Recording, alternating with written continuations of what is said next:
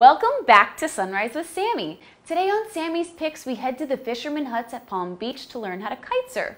My instructor Zoe says it's less physical strength and more about control, but once you got it, it can be pretty relaxing. All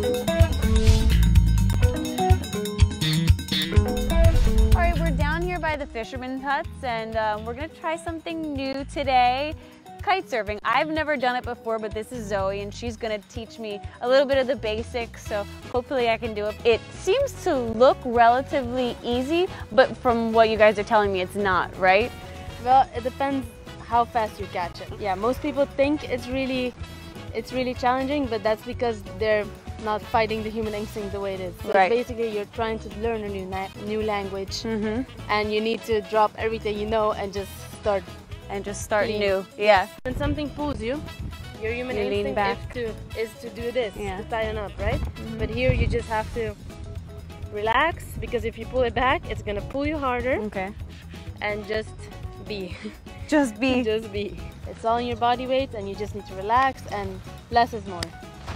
We have like an 8-hour package, and most people, they are riding in the 8-hour package. 8 hour, yeah. Yeah. So the first class is always with a 1-meter kite. We start on land, maneuvering the kite. Relax your hands. Send it back up, send it back up.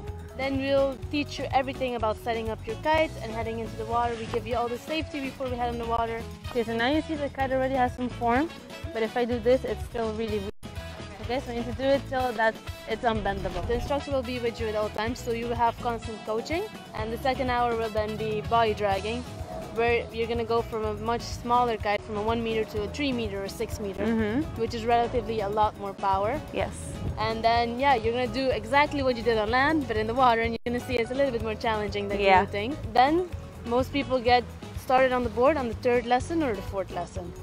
So that's after 6 or 8 hours.